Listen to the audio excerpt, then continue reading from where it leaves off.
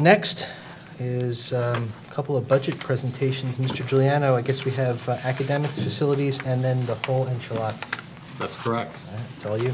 So, first up, Dr. Joyce Bowley to discuss the academics budget. Whoa. Okay, good evening, everyone. Thank you for giving me the opportunity to share the proposed budget for the academics department for next school year. We have 7 departments in the academic area, and I'd like to just give you a broad oversight over some of the requests that are in the budget for each of the areas for next school year. The details are in your packet. In the social studies department, we're requesting funding for History Alive, which is an online leveled learning platform for grades 6 and 7, which will be replacing their current textbooks. This would be a 6-year subscription. We're also requesting funding for books to expand the social studies literacy program in all grade levels. Periodicals are in this budget, K to 7, which will help the teachers instruct the students and keep learning alive around their current events. Also, we have a new course proposed next school year, AP World History. So in this budget, there's the textbook for that course. We also have some history experiences included. 4th grade, the Lenape Lifeways. In 8th grade, the Right to Dream. For our US 1, the New American, which ties in with their immigration unit, and US 2 through the Eyes of a Friend, which ties in with the unit on the Holocaust. The math department is requesting geometry and algebra 1 subscriptions with online access for teachers and students. The language arts department is requesting funding to expand and keep current with our classroom libraries, reading units of study from the Teachers College to provide a copy for each teacher, K to 7. In the practical arts department, we are requesting funding to support the databases and other electronic resources to support all 11 of our media centers. The science department, First Robotics Club, we need to pay the entrance fee and the other registration fees involved there. We're looking for funding for the next generation science standards, the kits for kindergarten, which support the New Jersey Learning Standards. The kits are materials in motion. We're also looking for a few textbooks.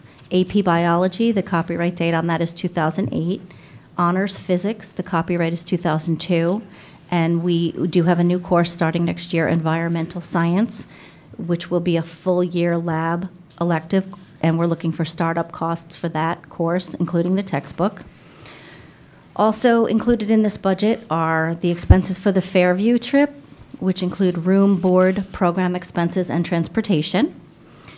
Chemical disposal, the biology and chemistry classes generate chemical waste, and we do need to dispose of that appropriately.